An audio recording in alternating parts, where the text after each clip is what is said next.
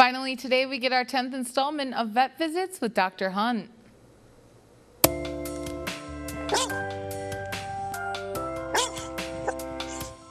So, dogs come into heat typically twice a year, about 6 months apart. Their first heat might be anywhere around 9 months of age or older, depending on the dog.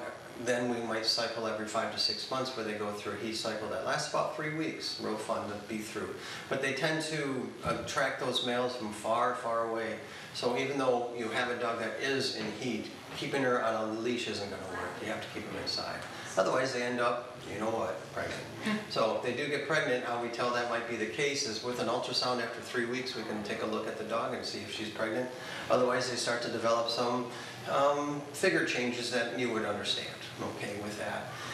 They do have puppies roughly about 63 days after the last time they were bred, and when they do have puppies, most moms in dog world are pretty good birthers, with the exception of a few different breeds. For instance, we have an English Bulldog here today that we did a cesarean section on last night. She had 7 puppies. We had to do that ahead of her 63 days because she started to encounter difficulty, but they're a breed that actually rarely can, number one, get bred by the male without help, and number two, rarely actually has puppies on her own without help from the veterinarian.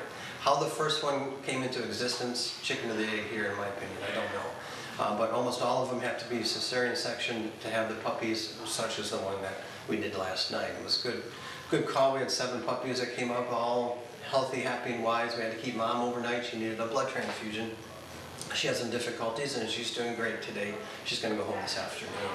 But long story short, dog's going to heat twice a year.